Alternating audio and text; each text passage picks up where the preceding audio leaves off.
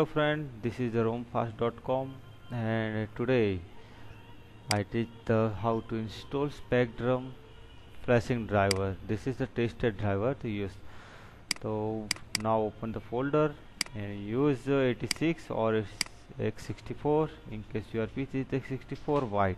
So use 64, and in case your PC is 32 byte, use 86. Okay, how to know this? My computer property and system type is 32 byte. My PC is 32 byte too. Now I use 86. Now use double click setup, then next 1 2 3 4. Okay, now the installation is complete.